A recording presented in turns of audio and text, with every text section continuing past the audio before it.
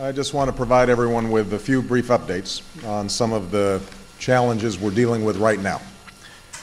First, we are continuing to closely monitor the emergency cases of the H1N1 flu virus throughout the United States.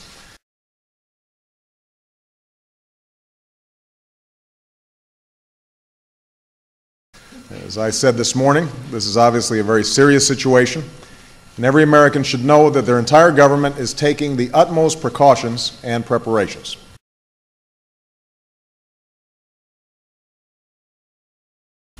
Our public health officials have recommended that schools with confirmed or suspected cases of this flu strongly consider temporarily closing.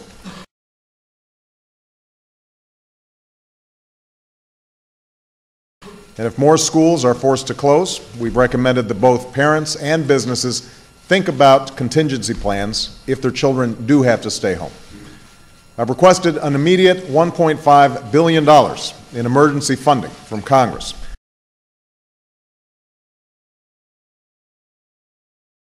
To support our ability to monitor and track this virus and to build our supply of antiviral drugs and other equipment, and we will also ensure that those materials get to where they need to be as quickly as possible.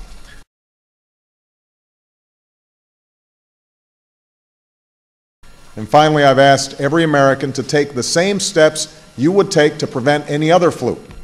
Keep your hands washed. Cover your mouth when you cough. Stay home from work if you're sick, and keep your children home from school if they're sick.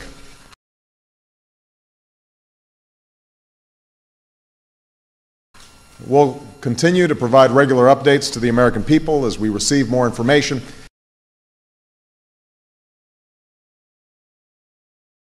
And everyone should rest assured that this government is prepared to do whatever it takes to control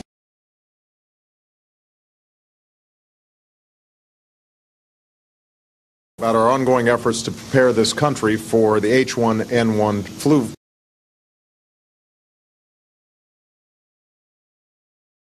virus this fall.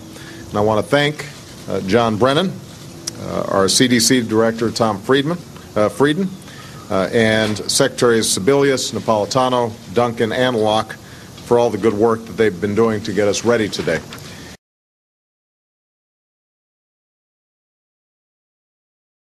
As I said when we saw the first cases of this virus back in the spring, I don't want anybody to be alarmed, but I do want everybody to be prepared.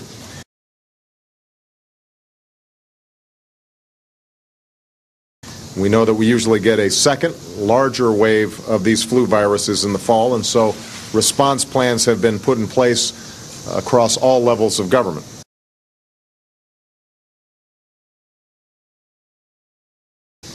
Our plans and decisions are based on the best scientific information available, and as the situation changes, we will continue to update the public.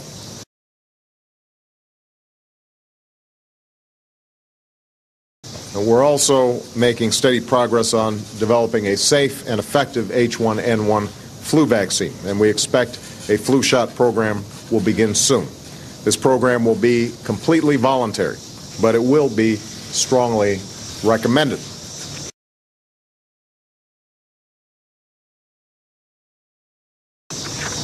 For all that we do in the federal government, however, every American has a role to play in responding to this virus.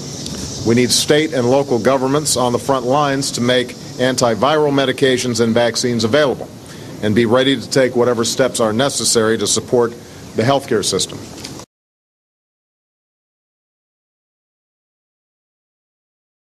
We need hospitals and healthcare providers to continue preparing for an increased patient load and to take steps to protect healthcare workers.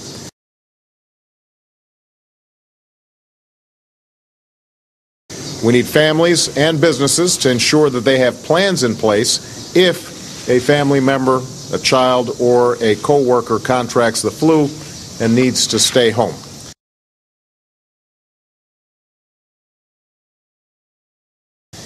And most importantly, we need everyone to get informed about individual risk factors, and we need everyone to take the common sense steps that we know can make a difference. Stay home if you're sick. Wash your hands frequently. Cover your sneezes with your sleeve, not your hands, and take all the necessary precautions to stay healthy. I know it sounds simple, but it's important and it works.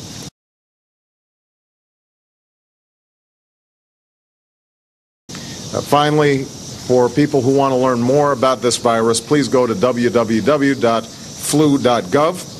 or talk to your doctor.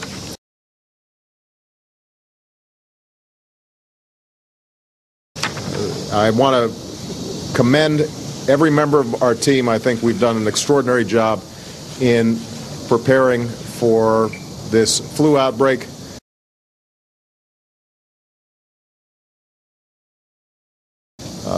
We anticipate that there will be some issues coming up over the next several months.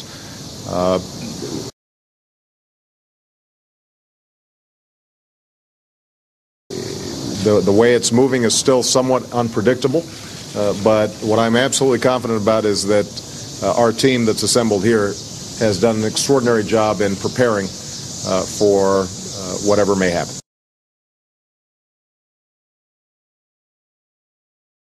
So we appreciate all of you for being here, and I want to publicly again thank you for all your extraordinarily hard work.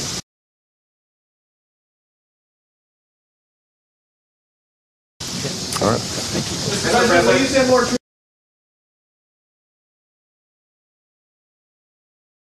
to Afghanistan?